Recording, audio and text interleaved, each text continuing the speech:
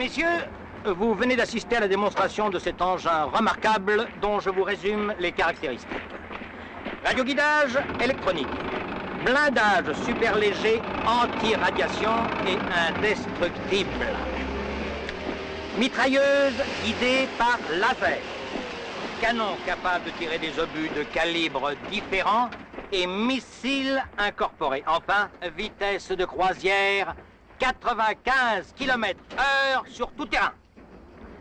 Ce sont là, messieurs, les qualités primordiales de l'AM-17. Merci, messieurs.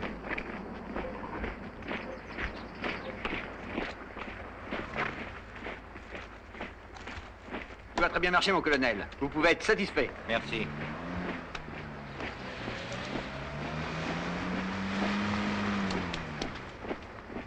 Debout, les artistes! Oh, Alors, ça vient? Mon café, l'addition. Nos jours, on respecte plus rien. Pas même la sieste. Vous croyez pas que c'est moi qui vais le nettoyer, char, non? À vos ordres, mon colonel. Hé, c'est le colonel. Quoi?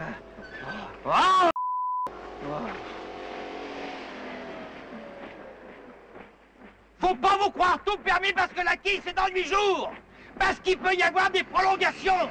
On recommence tout avec la boule à zéro. Compris?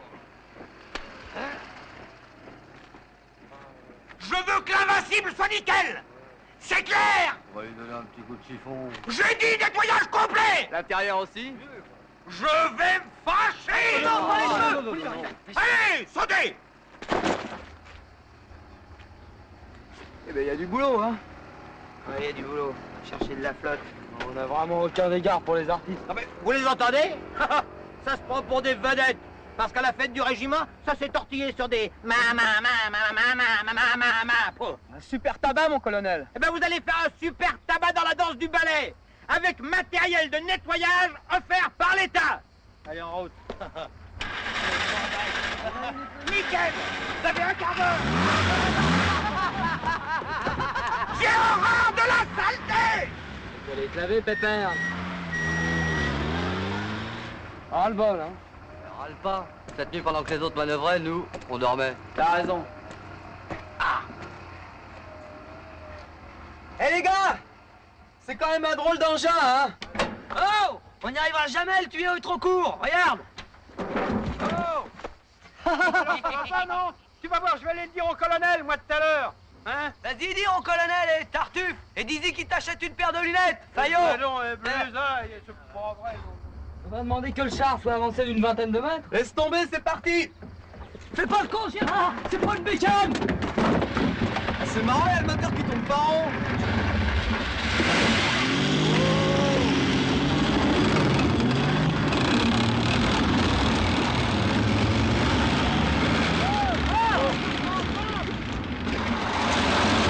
C'est pas malade, non? Ça va pas? Le moteur déconne! On va réparer ça! Attention, Gérard, à droite! Attention! Attention! Attention!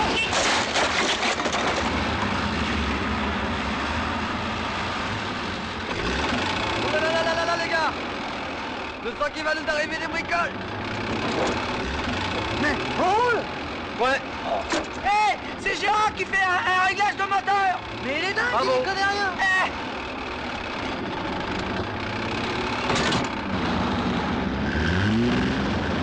Gérard, doucement!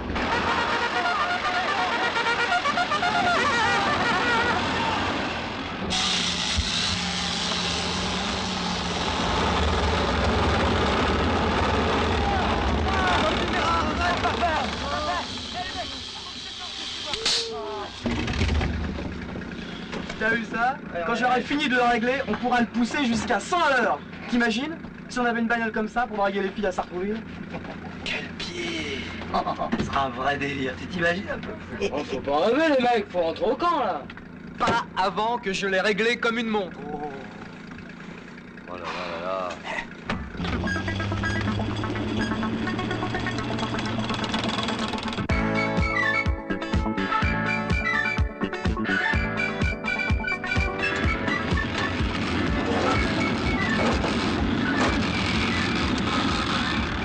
Maman! Le bonbon, mon petit cœur!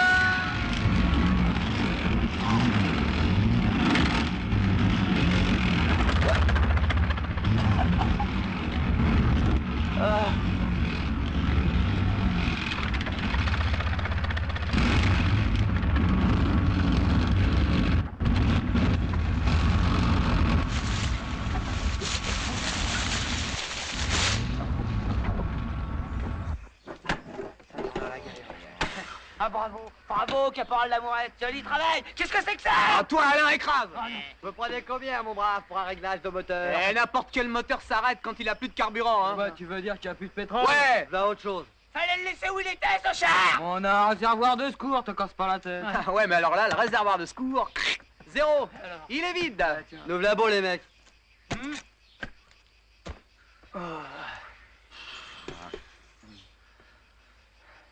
Eh les gus, ce coup-ci on est vraiment paumé dans la nature, hein. On est foutus alors! Oh, pas de panique. Cool. Relax. On arrête une bagnole et on lui demande de l'essence. Ouais, mais l'invincible, lui, il marche au gasoil. Tout pour nous emmerder, quoi. Bon, bah t'as plus qu'à appeler le pitaine par radio et puis tu lui dis qu'on est paumé dans la nature. D'accord. On va avoir bonne mine. Bon, je vais envoyer un SOS. Mais là, la quille dans 8 jours, c'est râpé, hein? Et merde! Et marre! Qu'est-ce qui t'arrive? Il y a qu'on a perdu le contact avec le QG, t'entends? Le contact, le QG. Hé, t'entends le petit chef? Contact QG râpé. Oh! S'il il est malade? Et là? Quoi, là? L'antenne! Quoi? Qui c'est qui a fait ça? Qui c'est qui a fait ça? Je suis pour rien, moi! Non plus! C'est pas nous, on peut pas avoir faire ça, enfin, tu sais bien, quoi. Allez, mecs, vous avez vu? L'antenne, elle est coupée. Imbécile! Bon, les gars, faut pas se laisser abattre. Vous deux, vous allez me trouver du carburant. Oh bah pourquoi nous? Parce que je suis le chef. Bien, chef. Et le gasoil, où on va le trouver, chef? Je veux pas le savoir. Démerdez-vous. Exécution! Ouais! Ça va, toi? Allez, allez-y, les gars. Allez-y. Faut pas se laisser abattre, Sylvain. Comme il dit, le chef. C'est dommage, hein, ça puisse pas marcher avec des fleurs, les moteurs. Je vous fais le plein, monsieur. Fleur d'oignon ordinaire ou cocolico super? Super, parce que comme on est parti, ce sera plus gai. Quand on sera en tôle. Vous allez me foutre le camp, oui. J'ai pas donné du gasoil à une armée qui m'a pas encore remboursé les pieds de vigne qu'elle m'a écrasés, là. Et ça dure depuis la guerre de 14-18, alors, hein. Mais monsieur... Vous fâchez, enfin! Oh, ça ne veut pas me fâcher, moi. Mais tu rates, quoi?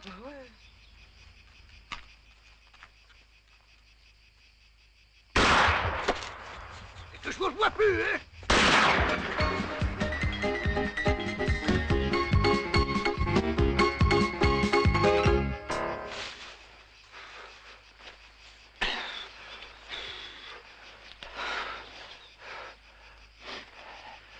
Tu vois ce que je vois là? Oh là là! Elle est bonne, hein, t'as vu le châssis qu'elle a? Ah, je te parle pas de la fille, je te parle du tracteur. Quoi, tu crois qu'il peut nous tirer jusqu'au camp? Complètement débile. Allez, viens. Hé! Alors, tu viens? Allez!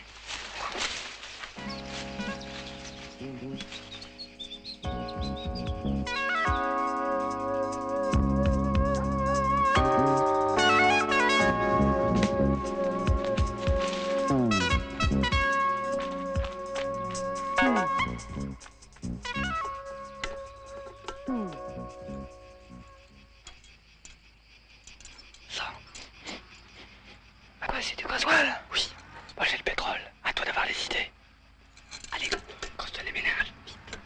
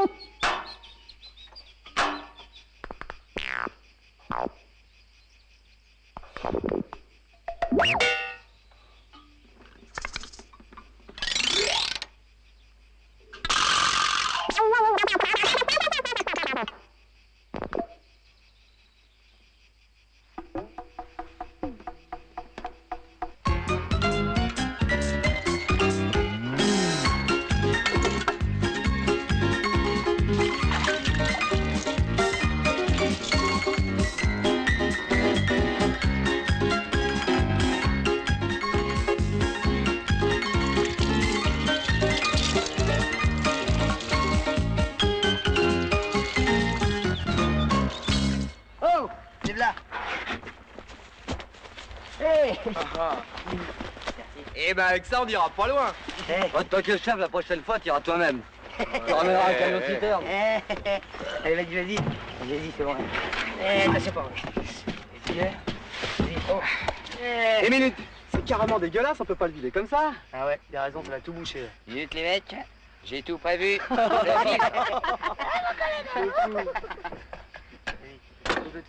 Hop, le bouchon. On est sauvés. Oh oui. Allez, Allez, Allez, mollo, c'est la robe. allez, on peut, hein. Bon allez, bon, je vous commande, hein. Doucement. C'est bon là? ouais. C'est le bouchon, hein. Allez, vas-y, Vera, on peut démarrer. Ok, c'est bon. Eh les gars, c'est parti.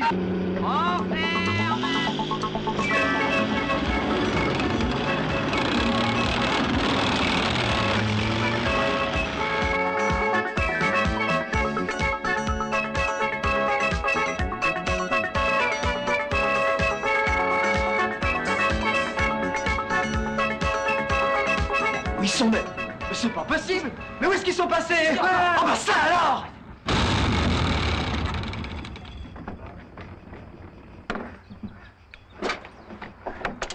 Eh les gars, y a plus personne. Ça, c'est pas mal. Oh, bah, il manquait plus que ça, dis donc. Pourquoi pas sont tous barrés? Eh ben, ils n'ont pas perdu de temps. Bon, enfin, y a pas 4 heures qu'on est partis. Ils ont dû nous oublier dans la pagaille. Vous êtes sûr que le camp était là? Mais merde, enfin, l'essence était là. Ouais, les chiottes, là. Et le QG là-bas. Oh, y a quelqu'un! Oh! Oh! Hey! Oh! Oh! Oh!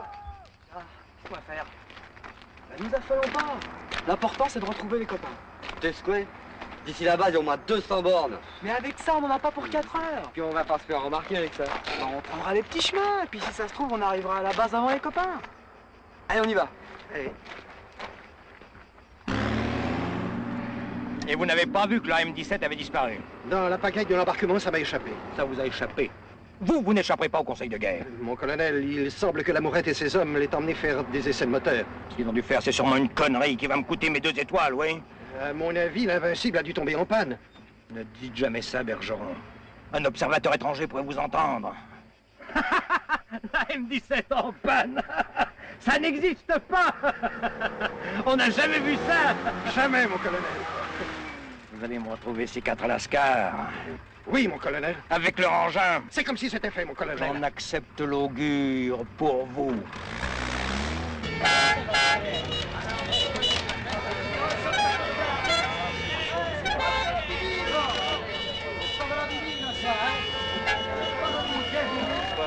Une manifestation de vignerons. Écoutez-moi, ce vin de Provence, vous allez m'en dire les nouvelles. C'est pas bon? Voilà, passons au coucher. Oui, manifestation des vignerons. Restez, mais on fait bon ce verre, monsieur, c'est du bon verre. Ah, goûtez-le, c'est bon, c'est bon. C'est la joie, du vin comme ça. Ça change tout, ça, alors. Oh, char d'assaut! On nous a pas la porte avec un blindé armé de canons de marine! Bien s'en aller, hein? Pas question! On va leur offrir nos poitrines! Comme notre colonel!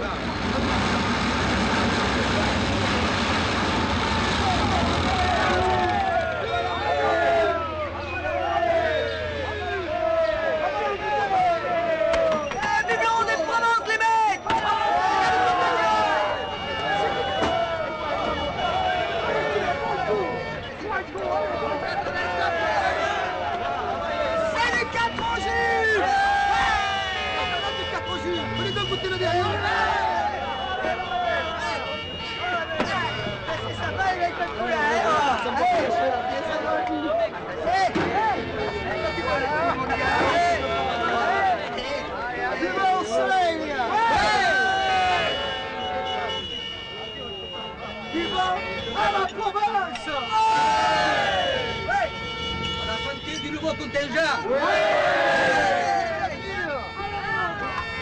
Eh bien, je vais vous dire, à la santé des vignerons. Merci, là, je peux plus. Je suis complètement rond, j'ai pas l'habitude. Et puis d'abord, je suis chef, il faut que je m'assume. Allez, on y va, venez. Je prends les commandes. Dites, vous là, c'est une pompe à essence dans le coin. Tout droit et à droite. Les gars, portez-les au petit, là. Il n'y a plus de bouteilles, là, portez-les à droite. Vas-y, voilà. J'arrive! Sylvain, on t'attend! Eh ben, je n'avais pas vu ça depuis les derniers Panzer d'Adolphe. Oh, dites, vous en mettez toujours? Faites le plein. Alors, je bouffe. C'est ça, faites le plein. Le plein? Oui, le plein, mais ça va vous coûter une fortune. On s'en fout, non, madame. Alors, vous êtes qu'à envoyer là, c'est le petit payeur. Ah, pardon, hein. L'armée nous a dit on paiera les dégâts, mais pas les fournitures, hein. Oh, alors s'il y a que ça pour vous faire plaisir, on va vous arranger ça tout de suite. Oui, tout de suite. On te paye à la tout de suite. On part.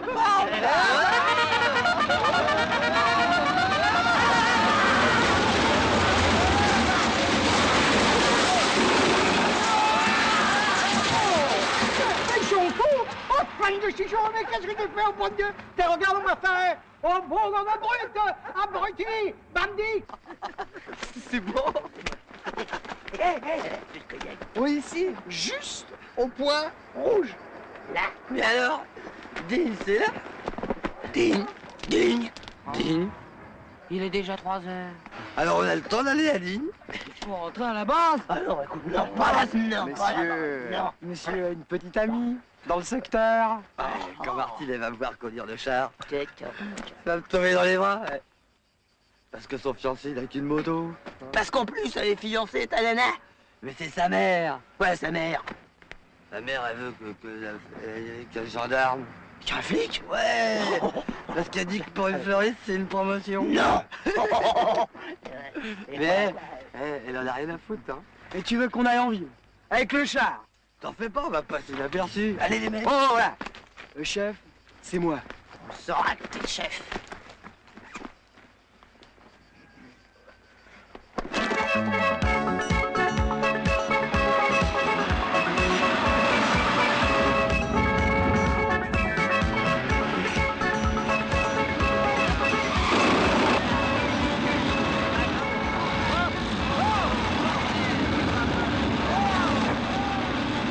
De la gueule, mais je les préfère encore plus basses, tu comprends? Moi, qu'est-ce que tu veux? J'aime bien avoir une voiture qui colle à la route. Attention!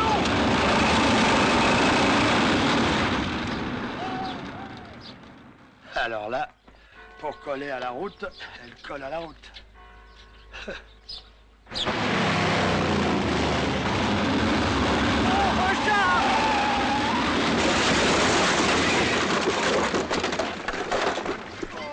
Mes melons.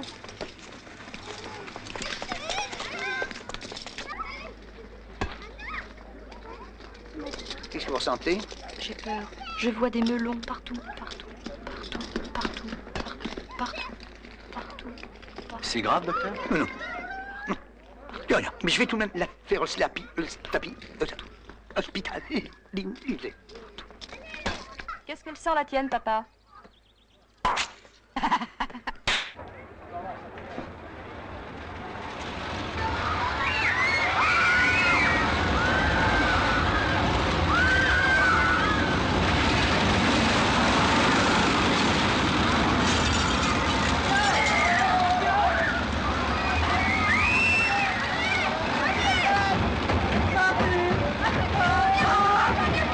Attendez-moi, j'arrive! René! Attends-moi, j'arrive! Attends-moi!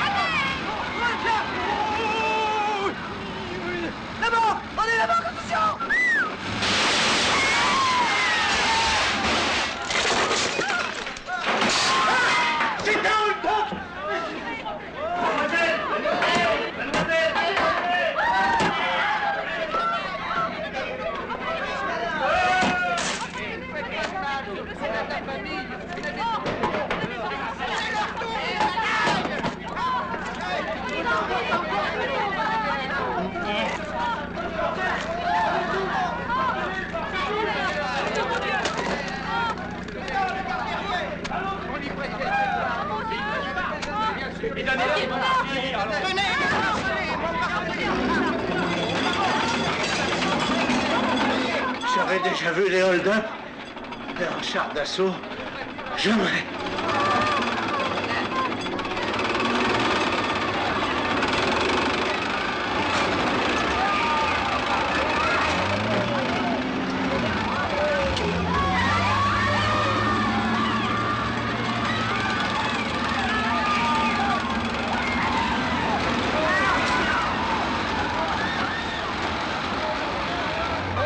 Nos journées comme ça, les vieux, mon bon Ricard, ça nous rétapera, les vieux.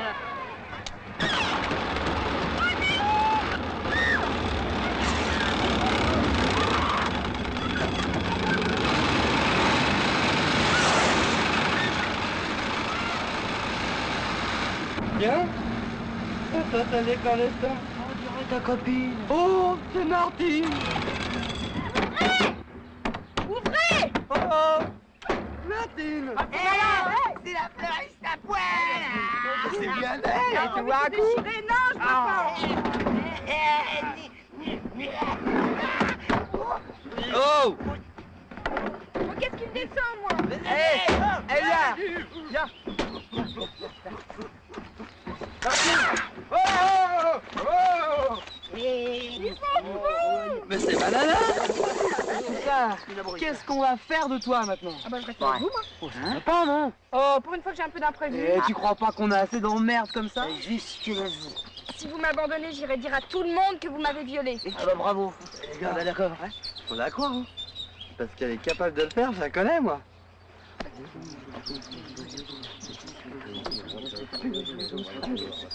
Messieurs, si j'ai bien compris, ce char s'est envolé. Disparu. 15 tonnes dans une bulle de savon. Ça, je me vois disant au général... Mon général, vous m'avez confié 16 chars. Je vous en rends 15. Le 16e, 4 comiques me l'ont perdu à la belote au 421. Avec des cadres comme vous, si on a une nouvelle guerre, c'est pas aux Pyrénées qu'on s'arrêtera. C'est au pôle Sud. Entrez. Colonel, on vient de recevoir des nouvelles de l'invincible. Enfin. Donnez-moi ça.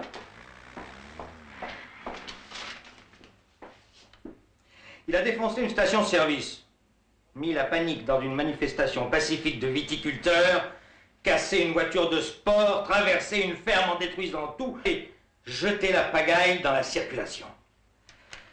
C'est tout? Non, mon colonel. L'invincible a cambriolé la banque locale.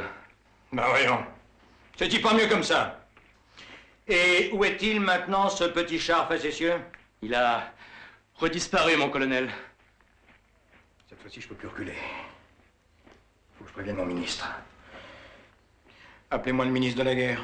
Bien, mon colonel.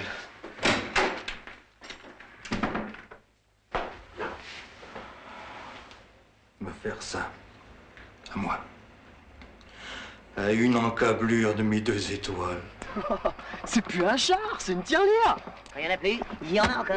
Waouh. Il y en a au moins pour 100 briques. Qu'est-ce qu'on va en faire? Bah on va le rendre. Oh les mecs, faut gamberger là. Putain, il a raison, dis donc. 100 briques, c'est quand même pas une prime de fin d'année. Parfaitement. On n'a jamais vu autant de pognon de notre vie, on n'est pas prêt d'en voir. Tu vois ce que je veux dire? Cet argent, on l'a pas volé, on nous l'a donné. Les copains, faut pas délirer. On a quand même cassé une banque. On a braqué un canon sous le nez du caissier. Bon alors si j'ai bien compris, vous voilà déserteur, gangster, braqueur. Vous avez piqué un char d'élite, vous avez empoché 100 millions, vous avez envoyé au moins 20 voitures en décor, ratatiner les trottoirs, perturber l'ordre public. Je vois pas votre avenir en rose, mes cocos. Je ne sais pas qui va porter le chapeau dans cette affaire, mais ça n'est pas moi. Bon, vous grouillez les enfants, on a juste 20 secondes avant l'antenne, hein? Allez, parfait, mon cher Selderber. J'ai combien de temps aujourd'hui? Vous avez juste 3 minutes parce que c'est le journal. Je suis prêt. Bien. Attention! Antenne! Stop! Monsieur le ministre de l'Intérieur, pour la première fois dans l'histoire du gangstérisme, on a cambriolé une banque en se servant d'un char d'assaut de l'armée française, équipé d'un armement fabuleux et d'une technicité ultra secrète. Alors, je me fais l'interprète de tous les Français. Qu'est-ce que ça cache? Qu'est-ce que ça cache? Qu'est-ce que ça cache? Très bonne question, Selderber. Je peux d'ailleurs vous donner la réponse. Que voulez-vous que ça cache? Bon, soyons clairs, cette affaire n'est ni plus ni moins qu'une provocation politique. Et qu'est-ce que la police fait dans tout ça, là? Écoutez, le gouvernement est le garant de nos institutions, vous le savez. Il s'attendait par conséquent à ce coup bas. Un coup bas qui, permettez-moi de vous le dire, est un véritable scandale. Excusez-moi. Et d'ailleurs, je puis vous donner une information. C'est que l'arrestation des provocateurs n'est qu'une question de minutes. Mais il est complètement fou. Alors comment est-elle, cher ami? Vous avez été parfait comme à l'accoutumée, monsieur le ministre. Vous avez été clair, précis, direct. En un mot, je dirais que vous avez été bigrement efficace. Mais je le pense aussi. Bien, mon cher Selderbord, merci. Vous savez que la télévision est toujours la bienvenue. Non, merci. Ah, dites-moi, monsieur le ministre, si par hasard vous avez un tuyau, vous pensez à nous? Comptez sur moi. Merci. Au revoir, cher ami. Oui, qu'est-ce que c'est? Monsieur le ministre de la Guerre vient d'arriver. Il demande à être reçu d'urgence. Il a dû voir mon interview à la télévision, il va me féliciter. Faites-le entrer. Comment vas-tu? Écoute, Albert, quand tu étais à l'éducation nationale puis à l'agriculture, tu as enfilé les conneries comme d'autres enfilent les perles. Mais aujourd'hui, tu as accroché la breloque. Enfin, qu'est-ce que ça veut dire? Ça veut dire que je viens de te voir à la télé. À cause de toi, le gouvernement va branler dans le manche. Mais qu'est-ce que tu t'imagines? Que tes guignols vont arrêter notre AM17 comme ils interceptent une 2 chevaux? Enfin, il faut tout de même bien qu'on finisse par les arrêter. Mais la AM17 va broyer tous les véhicules qu'ils vont trouver sur leur passage. Tes barrages, ils vont sauter comme des toiles d'araignée. Qu'est-ce que c'est? Monsieur le ministre. Oui. Monsieur le ministre des Finances demande à être reçu immédiatement. Eh bien, qu'il entre, mon vieux, qu'il entre. Un blindage de AM17, c'est pas une poitrine d'étudiant. Ah, calme-toi maintenant, ça suffit. Bonjour Albert, bonjour Raymond. Je viens de voir ton numéro à la télé. Tes électeurs doivent voir du petit lait. Écoute, Raymond vient de me dire que mes policiers ne peuvent rien faire contre son char. Moi, je pense que pour sauver la face, il faut faire appel à l'armée. Mais vous rêvez, mes enfants! J'ai déjà des tas de problèmes avec le franc qui flotte. Ce char doit poursuivre sa route sans encombre. Qu'il aille où il veut, comme il veut. Oui, mais enfin, tu oublies qu'il y a 4 gangsters à bord qui ont commis un hold-up et qui ont pris une jeune fille en otage. Oh, mais ça, je m'en fous. Oh, on les retrouvera, c'est pas grave. Mais immobiliser l'invincible, c'est une catastrophe. C'est tout notre commerce extérieur en total déséquilibre. N'oubliez pas que nous subsistons sur le marché international grâce à la réputation d'invulnérabilité de ce merveilleux AM17. Vous savez ce qui va se passer si ce char est détruit ou stoppé? C'est la chute de ministère. Qu'allons-nous devenir, nous? À l'heure actuelle, nous avons sur nos bons de commande 260 livraisons de AM17. Si la réputation de ce char est ternie, c'est l'annulation immédiate de ses commandes. Alors on ne touche pas à ce char! N'oubliez pas, pour l'économie du pays, pour sauver la France, pour sauver le franc, l'invincible doit rester inattaquable. Alors qu'est-ce qu'on fait? On ne touche pas à l'AM17 jusqu'au prochain Conseil des ministres. N'oubliez pas, je viens de faire voter un emprunt. La jeune fleuriste de Digne, prise en otage par les gangsters en char d'assaut, a été identifiée. Il s'agit de Martine de Belair, fille d'une respectable commerçante. La jeune fille, âgée de 19 ans, était fiancée à un sergent motard. Il faut faire quelque chose, c'est ma fiancée. Rien. On ne fait rien, mon brave Crochet. Les ordres viennent de haut, de très haut. On n'intervient pas. Écoutez, mon capitaine, moi, les ordres qui viennent de haut, de très haut, j'en ai rien à foutre. Ils ont enlevé ma fiancée, moi, je veux la récupérer. Un point, c'est tout. Crochet! Crochet ici! Ici, Crochet! Revenez immédiatement!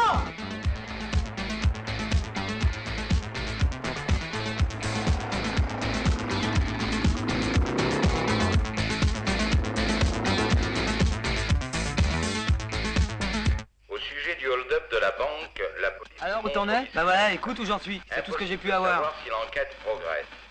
Les autorités refusent toujours de donner le moindre détail sur le char mystérieux. Tiens, t'entends, ils causent de nous. On est des stars maintenant. Mais c'est fantastique ça. Mais non, c'est pas fantastique, parce que la seule chose que je peux avoir, c'est Radio Monte-Carlo. Avec cette saleté d'antenne, on peut même pas émettre à la base.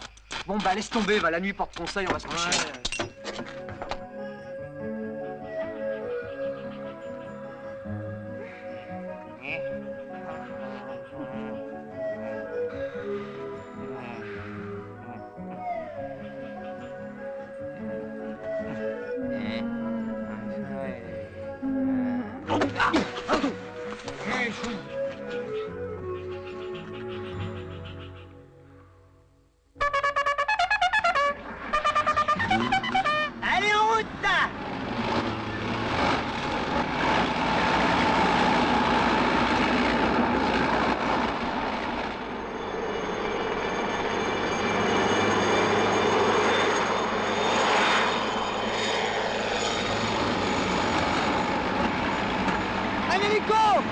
repéré, les gars! Il va nous camarder! Je t'avais dit que tu t'avais foutu dans un super merdier! Hein? C'est entre nous! Hé! Fausse alerte! C'est des journalistes!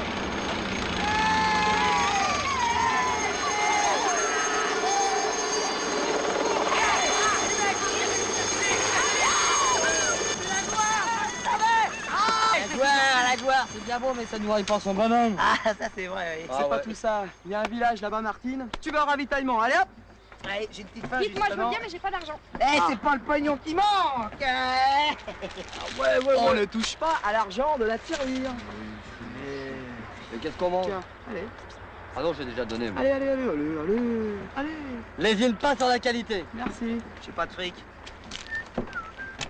Bravo, l'Abdoul. Merci. Bien. Ni sur la quantité. J'ai à manger. Ah. Salut. Wow. On va mettre de la bière. Attention, grand méchant loup. Ouais. Du saucisson. La route. On est dans ton lit, pas de folie, hein.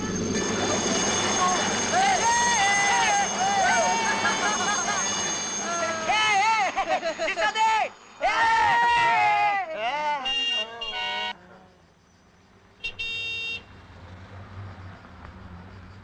Allez, chacun à son poste.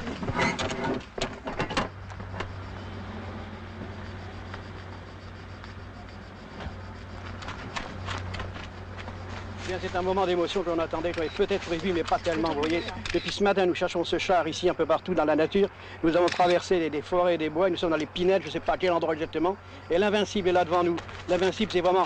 Hey, mets la toile en automatique, on va leur faire peur avec le canon. Ah, ouais.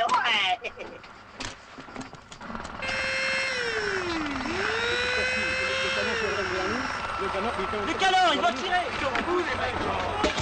Mais c'est pas possible quand même, non. Je préfère quand même reculer un peu, on ne sait jamais ce qui peut se passer.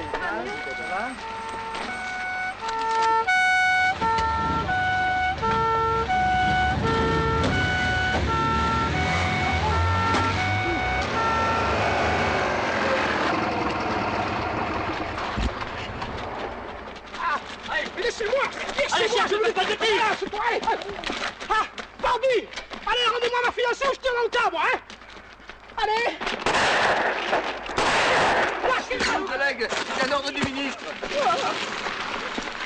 Chauffe les gars, il y a les gendarmes qui se battent à cause de nous. Bon, faut vas-y, Martine, bah, elle débrouillera bien toute seule. Une de perdue, 10 de retrouvée. Allez, en vrai! Vas-y.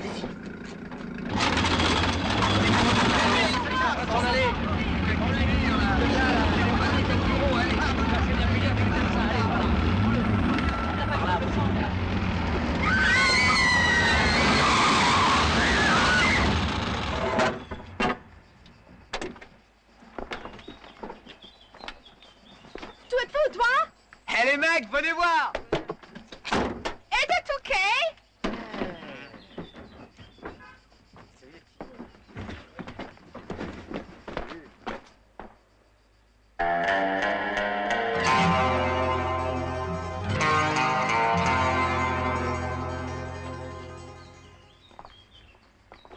Vous, allemande? Non, toutes des suédoises.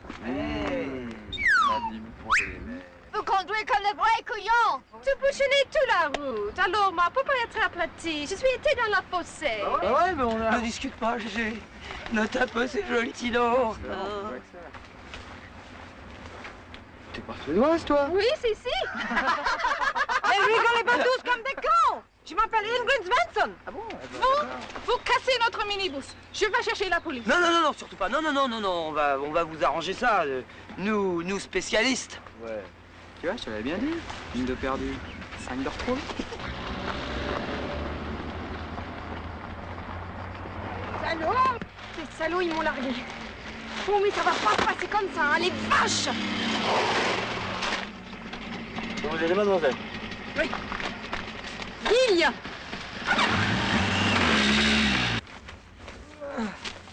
Hop.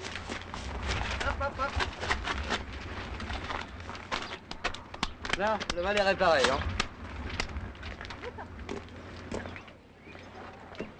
Et maintenant, qu'est-ce que vous allez faire? On continue la tournée. La tournée? Oui, on est danseuse. C'est intéressant, ça. Nous finissons la saison au Monte Carlo. Qu'est-ce que vous faites ce soir? Je sais pas. Peut-être nous coucher à Digne. Ça m'étonnerait. Alors, on n'est plus fâchés? Non. Je le savais. Eh bien, adieu, créature de rêve.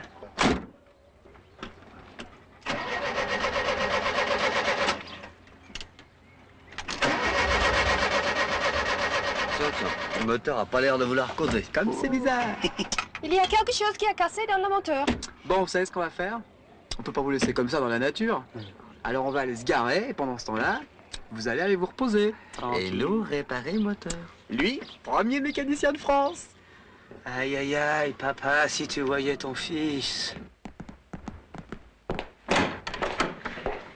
Ah, c'est vous, la ministre? Ah, bonjour, enchanté. Moi, je suis le papa de Alain. Alain, vous pas connaissez? Il a fait le service militaire, cette moment. C'est lui qui prenait les chars. Je vous en prie. Comment avez-vous fait pour venir jusqu'ici? Moi, j'en ai demandé les concierges. Je lui ai dit, nous sommes tous frères. Parce que c'est écrit dans la Bible, vous savez. Alors il pensait, vous, c'était mon frère. Bon, le char. Ah, pourquoi vous le mettez, mon fils, dans un char? Il ne peut plus respirer. Écoutez, quand il était petit, moi, je l'envoyais tout le temps à la campagne. Il était dans un petit village, s'appelle Przemysl-Brzeziny, dans le Loir-et-Cher. Vous pas connaissez, hein? Bon, et il demandait le service militaire dans la marine, hein, pour un autre bord de la mer, hein, pour l'avoir le bonheur. Vous le mettez dans un char, il ne peut pas respirer. Qu'est-ce que vous voulez? Un soldat malade? Ou une soldat bien portant? Oh, vous êtes une antisémite, peut-être, non? Non, vous avez... Non, non, vous avez l'air d'une ministre sympathique, c'est vrai, hein. Vous avez l'air aussi une ministre intelligente. Hein? C'est rare. Bon, Oh, Antoinette! Antoinette! Oh, Antoinette, ton petit est revenu! Martine! Martine! Oh, mais n'attends pas trop violer ces bandits! Ce ne sont pas des bandits. Jeannot, cours à la gendarmerie, dire au Ludovic que Martine est double. Jeannot, non, maman, je te jure, je suis trop fatiguée pour répondre aux questions. Quoi, tu ne veux pas que ton fiancé arrête tes ravisseurs? Mais c'est des garçons adorables. Oh, j'en étais sûre. Ils me l'ont drogué. Oh, les assassins! Mais ils ont tué quelqu'un? La vieille Pascaline, elle leur a donné son or. Ça lui a collé la jaunisse. C'est pas un assassinat, ça? Oh,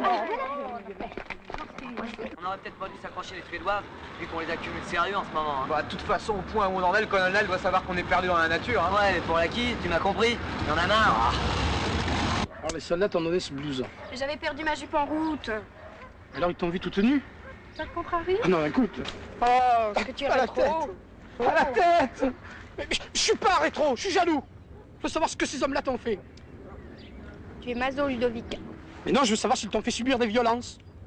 Pour qu'il y ait violence, il faut qu'il y ait refus. J'ai tué, moi, ces mecs. Ah, et comment tu dis merci en suédois? Comment tu dis? Tac, tac, hein.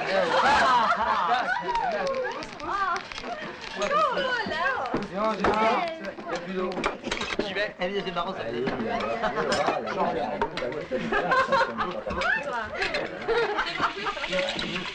Il y a un pays moins français.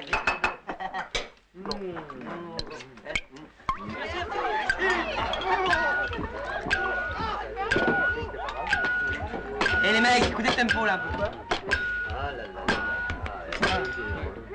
Hey!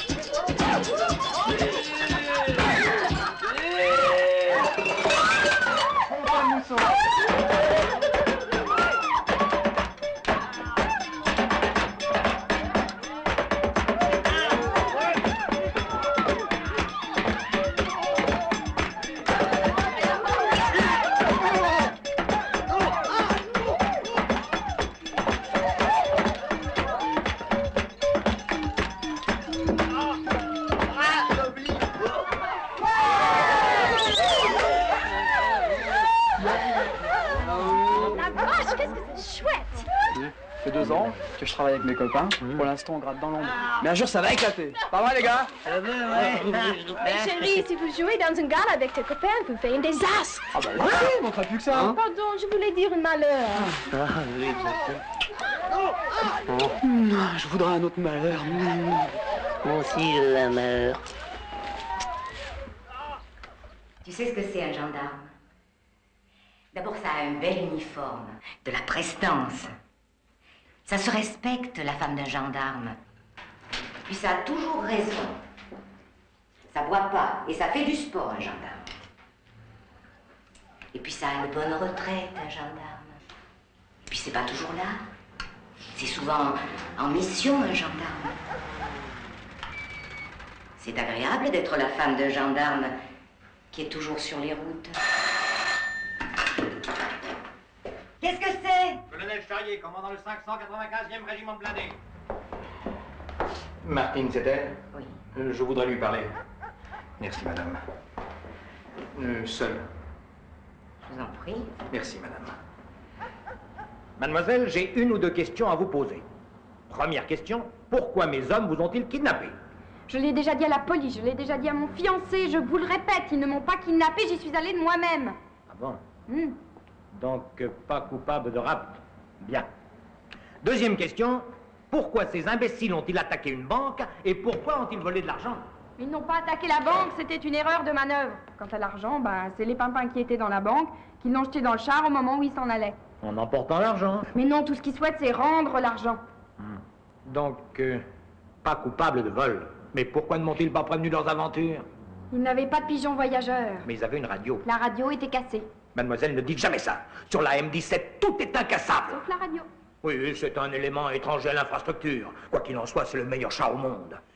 Mais maintenant qu'il a tout prouvé, eh ben, il est temps qu'il arrête ses promenades. Il s'est assez baladé comme ça. Mais il se balade plus du tout, il s'est arrêté pour la nuit. Oui, ça nous le savons, nous suivons plus ou moins la trace. Mais ce qu'il nous faudrait à présent, c'est un contact qui pourra aller dire à ces 4 andouilles qu'il est temps qu'il rentre au bercail, qu'on tuera le veau gras. C'est pas la peine de tuer quelqu'un. Vous avez un vélo? J'ai une mobilette. Eh bien, mon contact, ce sera vous. Joli comme vous êtes, vous pourrez certainement les convaincre. Il faut absolument qu'ils rejoignent leur unité, avant que les gendarmes ne fassent du zèle. Priorité à la sûreté de l'État et à ses finances. Colonel, si j'y vais, ce n'est ni pour le char, ni pour l'argent, ni pour l'État. Mais pourquoi alors? Pour le plaisir.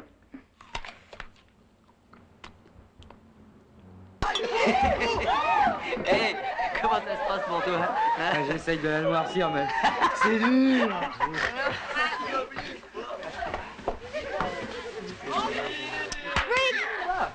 Dis bonsoir aux garçons, vous avez besoin de sommeil. On y va. Couchez. Une blague ou quoi?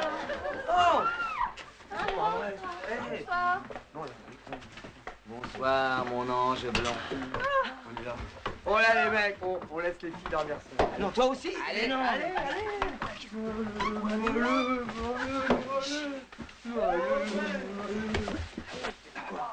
Quoi? C'est comme ça, écoute. C'est ce qu'on pourrait faire là. On pourrait monter là-haut, sans faire de bruit, tu vois. Il n'y a pas de joute qui compte. C'est ici, là, maintenant, qu'on couche panier tout de suite. Voilà. C'est fou, toi. Je peux pas dormir s'il y a des lalas qui nous attendent là-haut. Moi, je m'en connais. Cette biche fait une crise de somnambulisme. Ah ouais?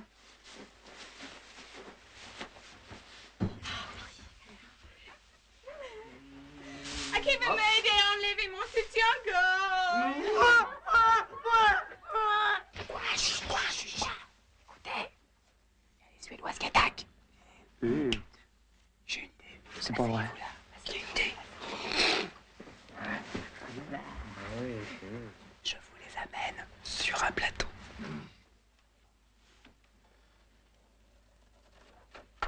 Ne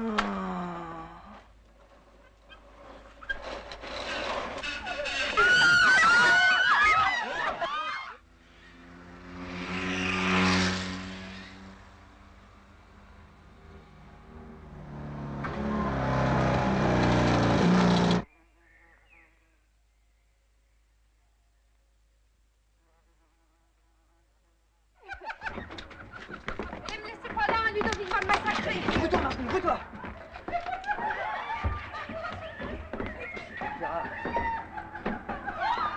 Merde, c'est moi. Alors? Passe-moi le Delco, on va pas les laisser là. Hein. Merci.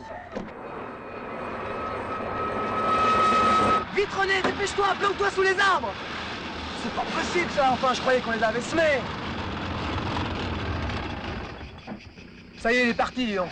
Ah ouais, on l'entend même plus là. Et comment on fait pour rentrer à la base maintenant? T'inquiète pas, on va voir. Pour le moment, on se tire. Allez.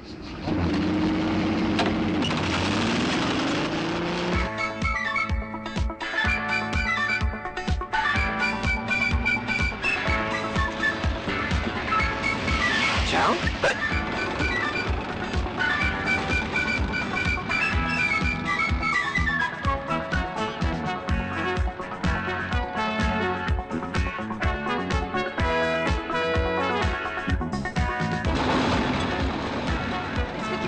Dis donc.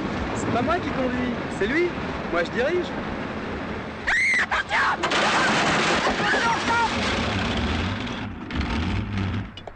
Qu'est-ce que ça? On a perdu une chenille. Je croyais qu'il pouvait rien lui arriver à ta machine. Mais c'est à cause de cette âne. Ah bah tiens, voilà, c'est la goupille. Oh, oh, oh, oh. Vous connaissez un forgeron dans le coin? À 3 km d'ici. Amenez la chenille. Je vous réquisitionne.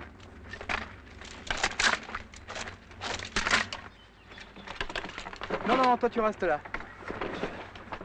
Et occupe-toi bien du char, hein. Pourquoi? T'as peur qu'on te vole ta torpedo? Et le fric alors?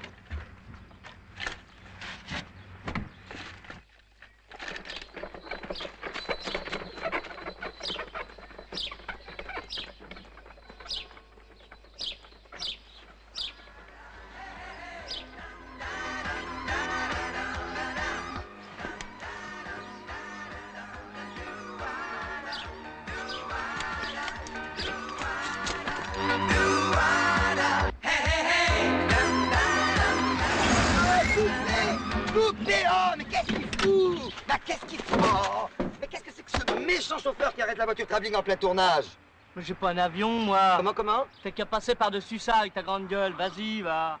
Mon Dieu, qu'entends-je? Couis-je, courge, qu'asperge?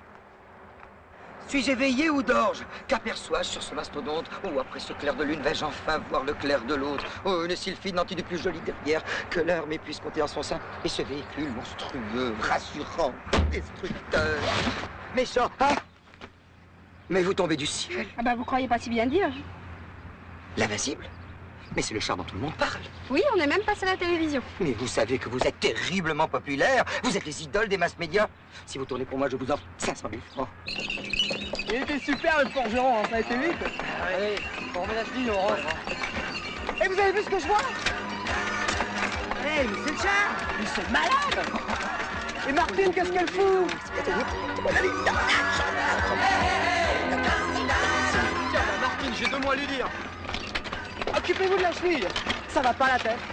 Un char de l'armée française, c'est pas un char de carnaval. Mais dis donc, au lieu de râler, tu ferais mieux de me remercier. Je te signale que je viens vous sauver du peloton d'exécution et d'autre part, les 50 millions que ces messieurs nous donnent vont vous permettre de vous payer vos avocats. Ouais, peut-être bien que t'as raison, mais en attendant, on passe de plus en plus pour des guignols. Mais tout le monde adore les guignols. Vite, vite, vite, vite, vite, vite, allez, allez, allez.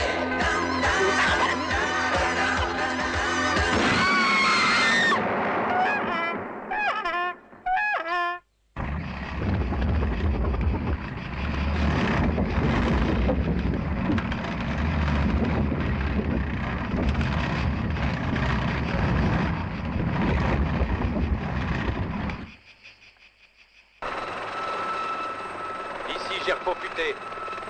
L'invincible semble avoir quelques ennuis. Une panne, probablement. Terminé. Alors, mes amis, aux dernières nouvelles, le char a fait une apparition à la frontière italienne, où il a semé la panique, avant de faire demi-tour. Qu'est-ce que c'est? Ah bonjour, c'est moi, c'est papa. Et vous savez, le vicier, il me connaît déjà. Il me laissait passer. Il sait que vous étiez mon frère.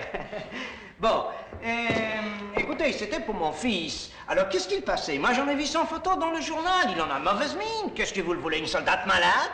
Qu'est-ce que vous lui donnez manger? Écoutez, moi j'en ai porté, qu'est-ce qu'il mangeait d'habitude, hein?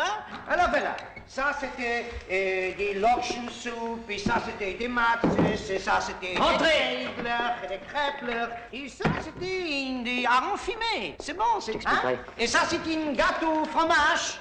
Et si vous l'aimez, moi je peux vous le faire aussi pour vous, un gâteau au fromage. Raccompagnez, monsieur. Monsieur, par ici, monsieur. Avant que j'explose. Et une abat-jour chez vous, hein? Ils sont tombés en panne. Alors il va bien falloir les arrêter. Mais fais pas le con, Albert. Tu tiens ton ministère à la gamberge. D'abord, on n'arrête personne. Si ce char n'est pas remis en état de marche immédiatement, ce sont ses qualités mécaniques qui vont être mises en cause. C'est exclu. Vous savez ce que je vous ai dit au sujet de notre balance commerciale? Je vais faire le nécessaire puisque le prestige du matériel français passe avant tout. Ah.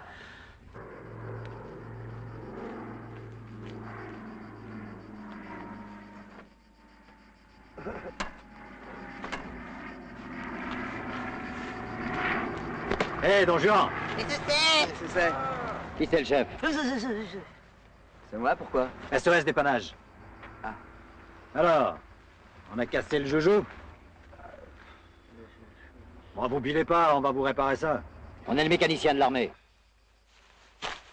Hé, hey, oh! Y en a pour longtemps? Alors? Oh, c'est pas grave, mais il y en a quand même pour un petit moment. On peut dormir, alors. Hey. Viens, Jean. Viens. Bon, tu peux y aller, essaye de démarrer, ça doit être bon.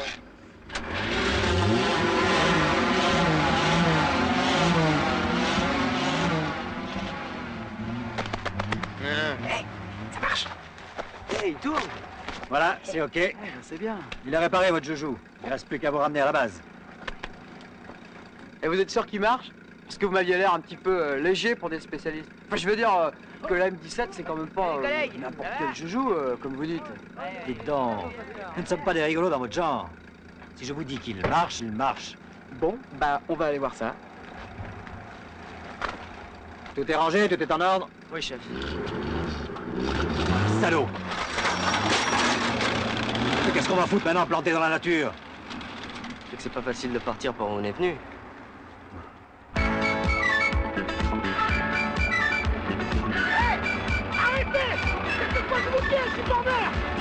Eh les gars, il y a le motard qui nous suit.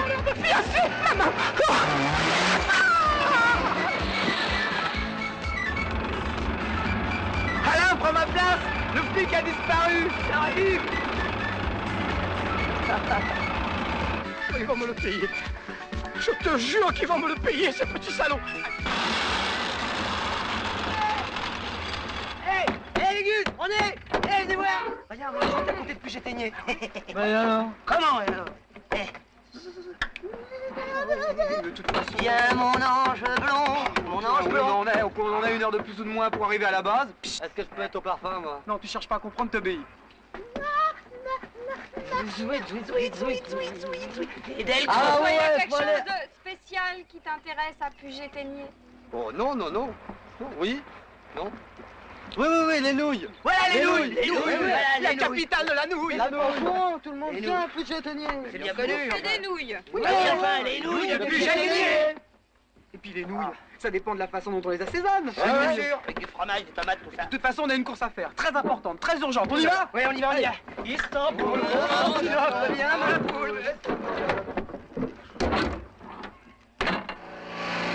Voilà, je vais remettre l'argent au gardien. Passe-moi le sac. Oh là là, mais non. Allez, passe-moi l'argent. Non. Allez, passe-moi le sac. Non, passe-moi l'argent. Allez. Mais non, c'est mort. Elle a raison. Tenez, vous donnerez ça à votre collègue de la succursale de Digne. Ils comprendront très bien. Merci. En vrai, tu nous passes sous le nez, t'es sûr de toi, débile. Cet argent, c'est pas à nous, c'est démarre.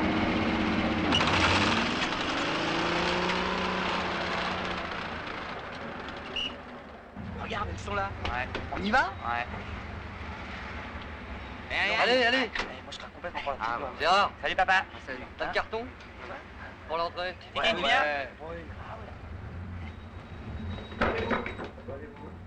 Claire. Hein? 2, 3, 4. Voilà, merci. Non, c'est pour 4 personnes. Non, non, non, non, c'est pour 4 personnes. Non. Toi, reste là, ne bouge pas, hein. Ah, j'en étais sûr. Les 4 salopards sont là, avec les chatouilleuses du Grand Nord. Tu connais Vercingétorix, regarde. Ah bah bravo les gars. Je vous signale tout de même que Crochet arrive. Écoute, là, il faut vraiment pas que Crochet nous trouve ici, mais vraiment pas. C'est interdit par le colonel, il faut pas qu'il nous retrouve.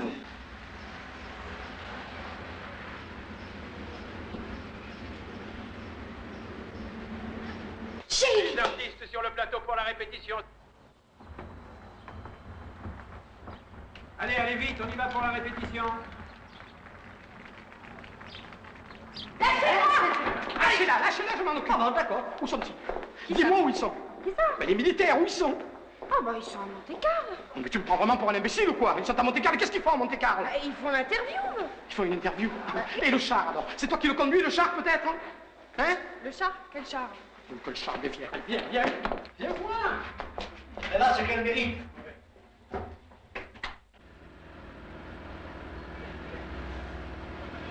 Il était là, je l'ai vu. Il était là. Je te dis qu'ils sont à Monte-Carlo. J'y vais. Toi, tu rentres chez ta mère, on s'expliquera ce soir, hein?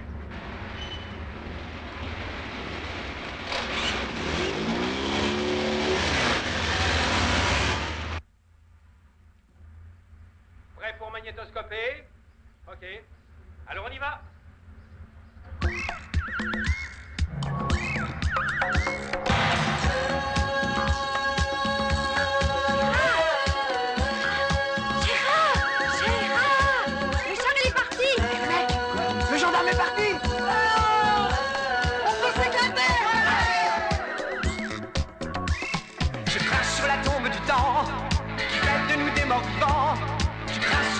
Retirer la terre de mes souliers. Je casse la corde qui me pend, les murs étouffants du néant. Je casse les liens qui peuvent m'enchaîner. Je casse ce qui n'est pas pour moi la liberté. Je m'en aller plus loin, c'est pas vrai. Jusqu'au rendez-vous, j'ai avec la vérité. Plus loin, jusqu'à mon dégoût, où la peur de mourir debout. Je ne veux pas un morceau de ciel, je veux le ciel tout entier. Ne plus jamais guetter le soleil, même ni brûler. Oublier qu'il existe d'autres mots que liberté.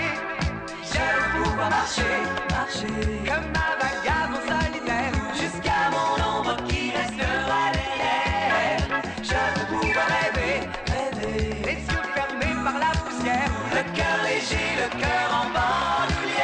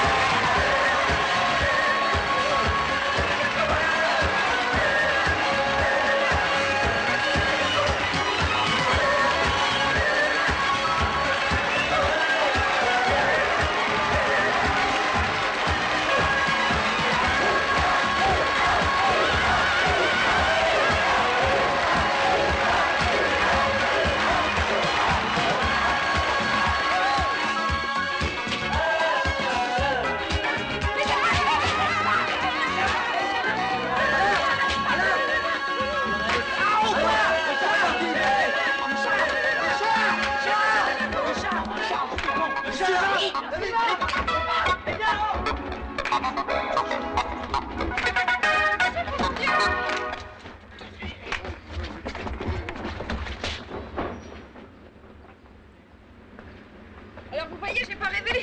Je viens de faire les jolis cœurs avec votre suédoise. Ça fait 1 heure que j'essaye de vous prévenir. Vous avez pas vu un char? Bah, il y en a bien un qui était là.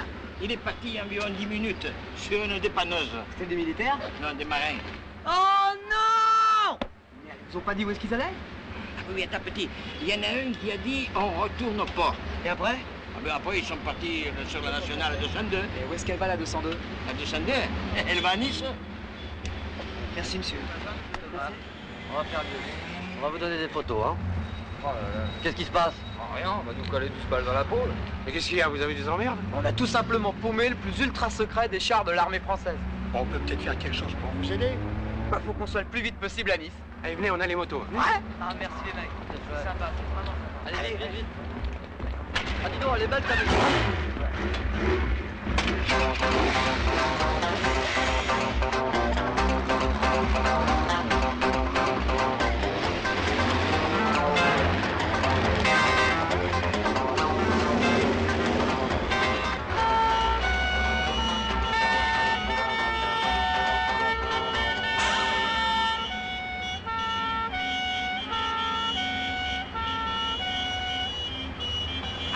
Dégagez! Mais dégagez! Reculez, mais reculez! Allez! Avancez, vous, monsieur! Allez-y! Allez! Allez! Allez! Allez, roulez les marins! Voilà! Allez, à vous! Allez, dégagez! Mais dégagez! Allez,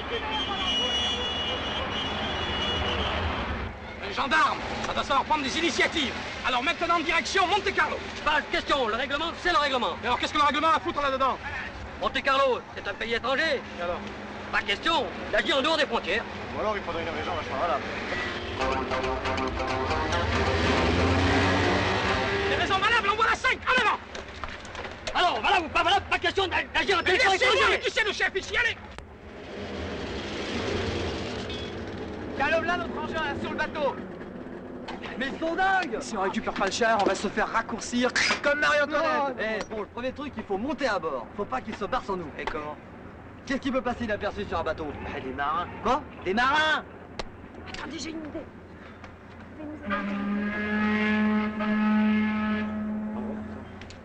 Ça va s'arranger! Venez, venez, on va vous aider. Venez, venez, venez.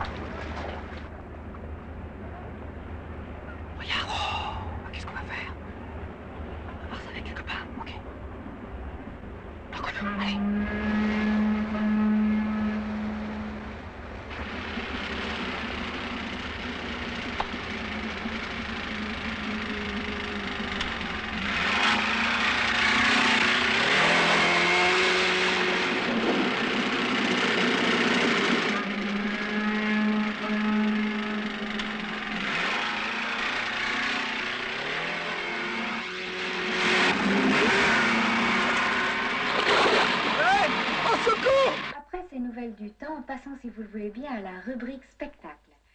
Avant de se produire au Sporting de Monte-Carlo, le groupe des Swedish Beauties sont les vedettes du festival pop de notre région. Dieu, mais c'est eux! Mais qu'est-ce qu'ils ont fait du char? Oh. Et avec des Suédoises, les saligots! Après qui en as-tu? Les artistes. Tu t'es amusé avec ces filles, hein? À vous! Oh.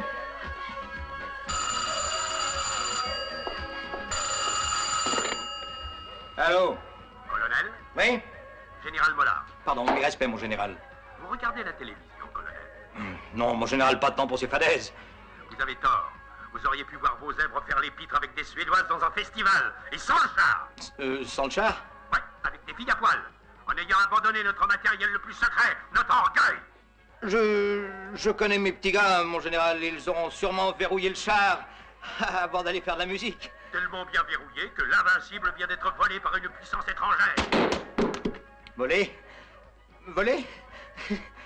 Allô? Allô?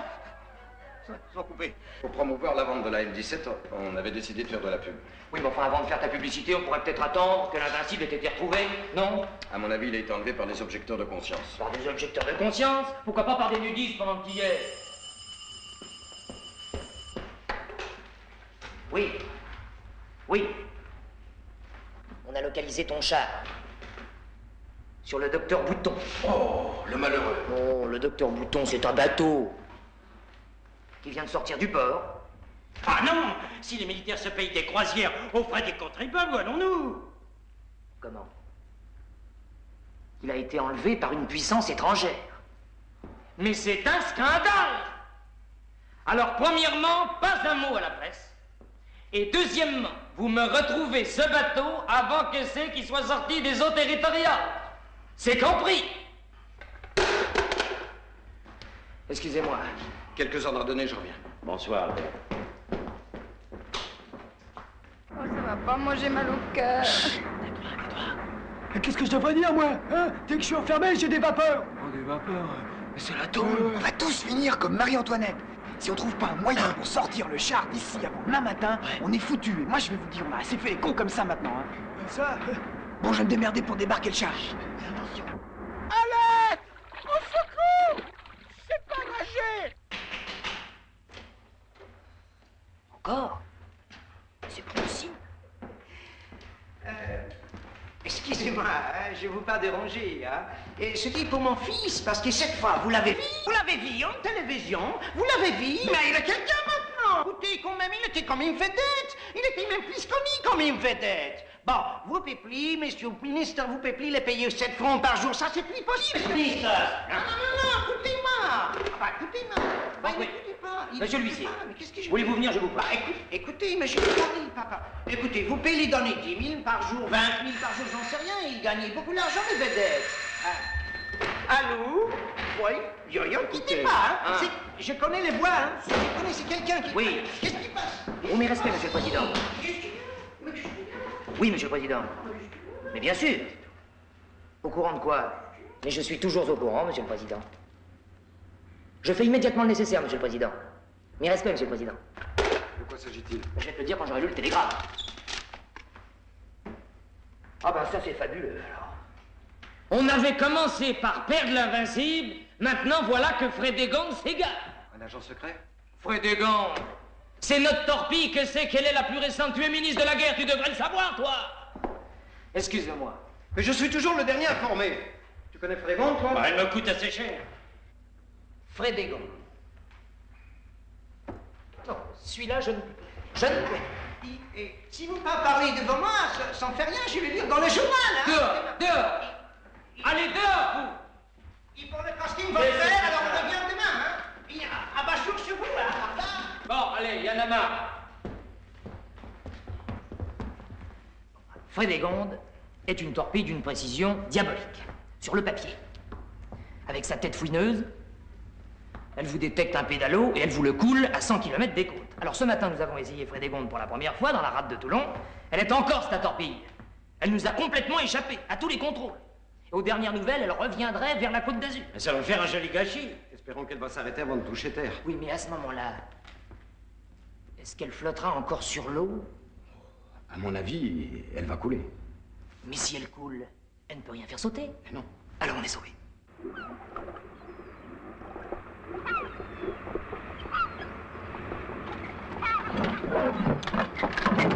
Merde les mecs, terre!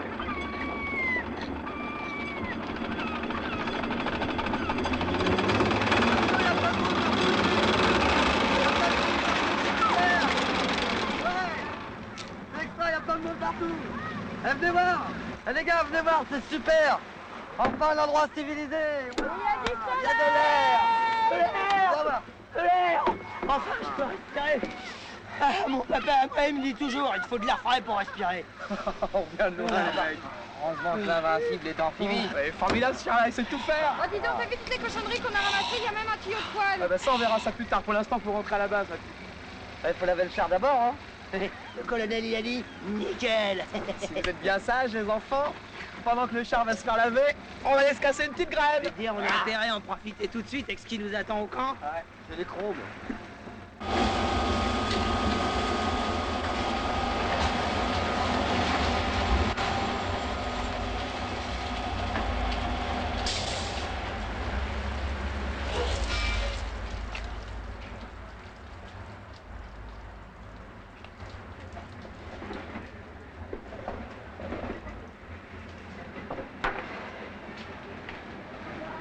Putain, qu'est-ce que c'est ce monument?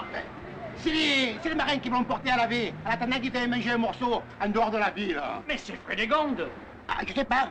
Ils m'ont pas dit le nom du char. Je te parle pas du char, couillon. La fusée à tête chercheuse qui a été perdue en Méditerranée. Tu sais bien, les journaux, la télévision, tout le monde en a parlé. Non, patron. Mais c'est un danger. Ah, patron, je commence à avoir peur.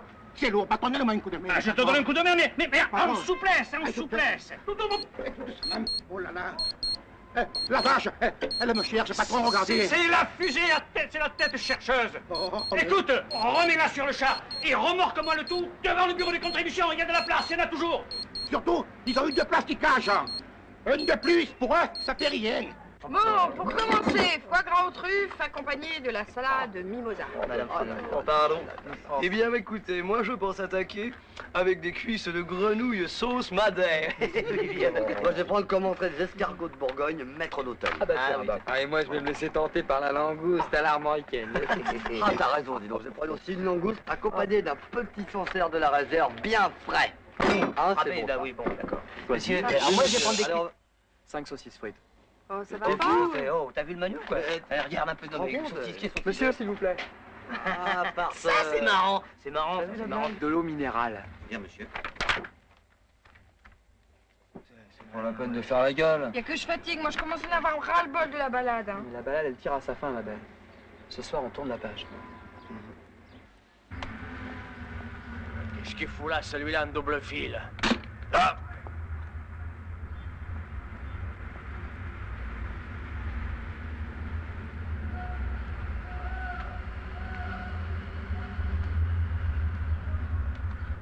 Allez, prends pour de l'enlèvement. À manger, à manger. Oh, dites donc, les gars, il y a un char. Regardez. Et celui-là, il fait moins de bruit qu'une camionnette. Hein. Tiens, il paraît que le nôtre, c'était le dernier modèle. Mais c'est l'invincible!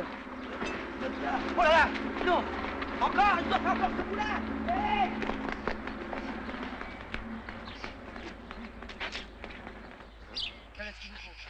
Donc si je me prenais de ta planche, tu feras ta pêche. Merci. C'est difficile à faire. Tiens la macaque.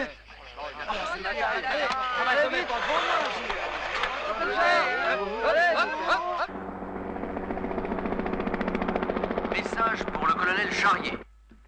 Nous avons retrouvé l'invincible. Voici ses coordonnées. Non, attendez. Ça, c'est pas croyable. Pourquoi il l'emmène à la fourrière? C'est pas possible, moi je sens que je vais exploser, moi. Chauffeur! À la fourrière.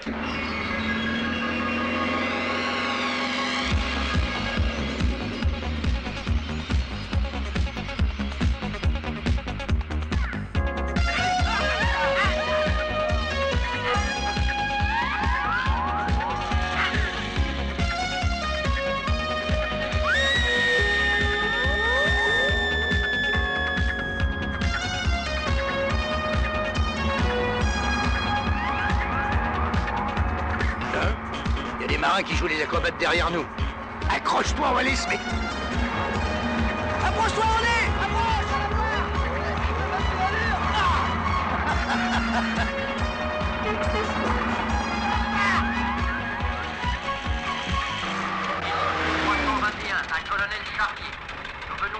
récupérer votre voiture. Nous pouvons maintenant vous guider. Prenez la deuxième route à droite. Allez, vite.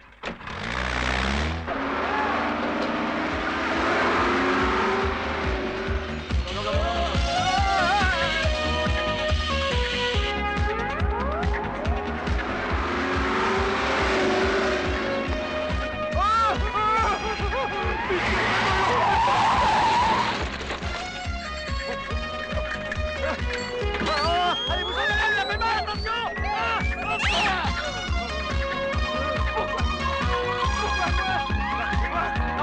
Arrêtez-moi! Il manquait plus que ça.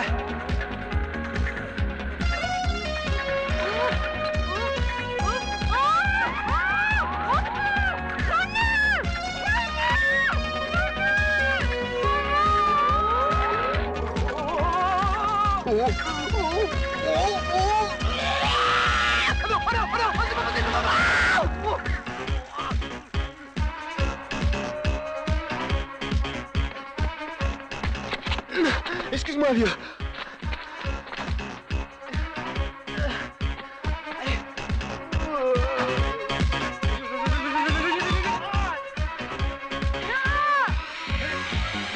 Char! Reviens! Il a raison, dehors! Redescends! Je voudrais bien! Mais comment?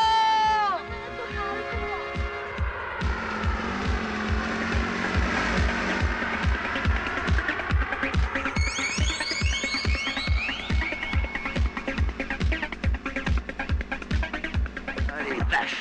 Ils nous suivent toujours. Tu vas voir, je vais les amener jusqu'au port, ils vont se faire épingler, ceux-là.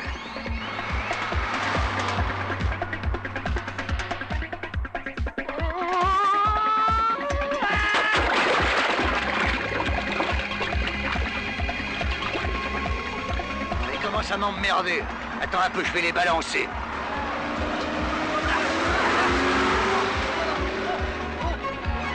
Attention, monsieur!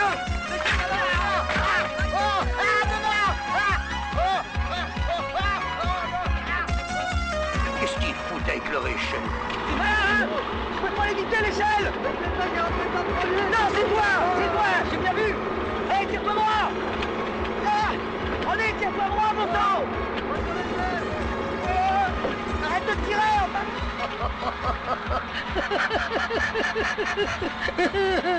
Doucement! Oh! Alors, regarde qu'on a récupéré le tuyau de poil! Dis donc, c'est drôlement lourd pour un tuyau de poil! Putain, hein? Allez! Alors! On ne pas comme ça! Alors, vite! Regarde! Arrête!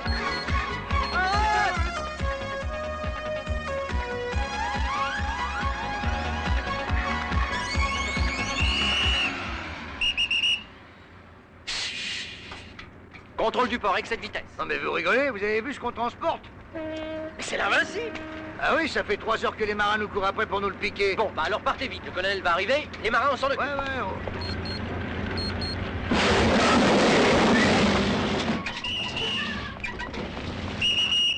Hé, vous oubliez votre char!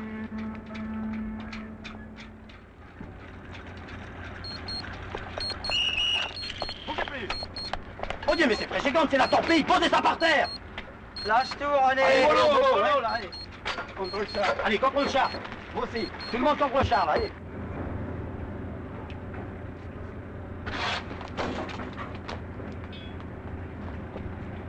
Hé, Chirard! Personne ne bouge!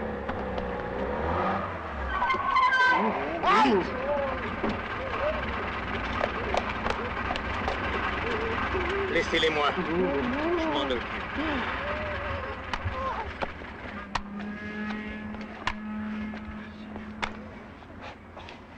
Merci, mademoiselle.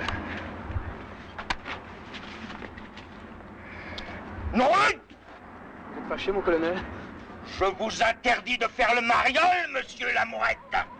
En cabane, les casseurs de chars. Bah, qui t'a cassé, mon collègue? En cabane, quand même! Martine! Ah non, là j'ai fini par croire que tu n'es pas sérieuse. Hein. Mais Ludovic, qu'est-ce qu'il y a? T'as un problème? Oui, et il va en avoir encore plus. Mais qu'est-ce qui s'est passé? J'ai perdu mon uniforme et tout ça à cause de ces quatre salopards là. Mais qu'est-ce que tu as, mon Et à présent, je m'avance vers les 4 jeunes garçons qui ont sauvé l'invincible. Les voilà, ceux qui Pardon, ont mon sauvé colonel, la pour la photo, SF. s'il vous plaît, suivez-moi, messieurs. Merci. Pas vous, mon colonel, les héros seulement, merci. Les héros. Pardon. Reculez. Vous êtes leur colonel? Oui, madame, je suis leur colonel et je vais les briser. Mais mon colonel, savez-vous que la France entière admire leur courage? La France les admire? Et vous voulez les briser? Non, je veux dire que je risque de les briser tellement j'ai envie de les serrer sur mon cœur.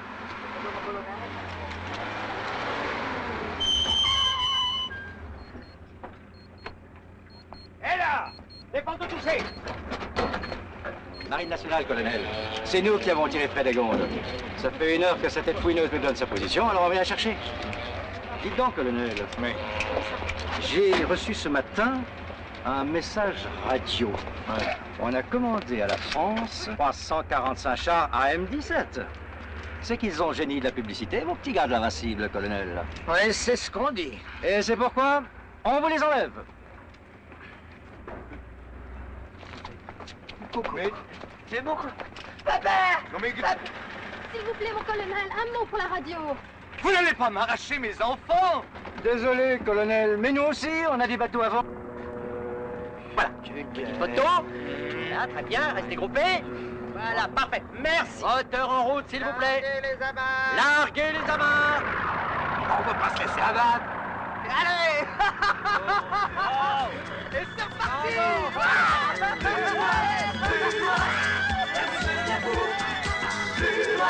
Plus loin, même si je deviens fou.